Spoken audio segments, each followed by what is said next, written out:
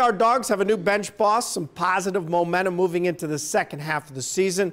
Alyssa Ray has more on what's getting this team out of the doghouse. Dan Bremner took over the Rail Yard Dogs program about a month ago, and since then the team has a record of 4-5-1, and everyone is getting used to the transition. The players have been really receptive. Obviously, it's tough for them.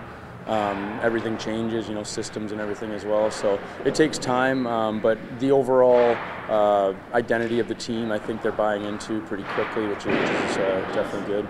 He's out there, he's showing us, he's intense just in the practice of what he does and what he wants. So a guy that's fresh out the game, he understands how his players feel. As a young guy, he's learning. It's a learning process for all of us. But we're kind of taking it in stride as a group, as one whole group together, and we're making baby steps as we go here. The Dogs fell short of making the SPHL playoffs last season. A team goal this year is a strong second half push for the postseason.